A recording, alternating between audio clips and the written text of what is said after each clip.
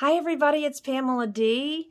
Happy New Year. Inside Outside Body Transformation, people. IOBT group. This is just a quick note, quick check-in. I know it's only been 3 days, but I hope that everybody's been logging their food and drinking a lot of water and doing their exercises, which is a must.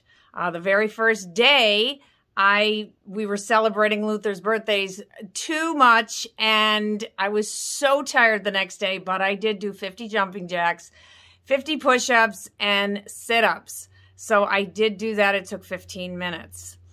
So please continue to do that. Now, we are going to weigh in next Thursday. I will check in. If you are drinking on New Year's Eve, alcohol, please drink more water and log it. Log everything, because when you have to put something on paper or in an app, you will think twice about eating or drinking it. All right. Now, if for this holiday, if you are eating something bad, think twice. Think about or ask yourself, do I really need this? Or could I just eat half of it? Or how is it going to make me feel in the morning? All right, so these are just some little tidbits.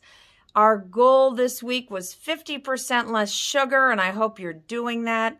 And please make sure you're doing some form of exercise. I don't care if you have to do 25 jumping jacks. So that's really about it. I just wanted to check in, say Happy New Year. It is a new year. Let's do this. It's already been 3 days, and I already feel better.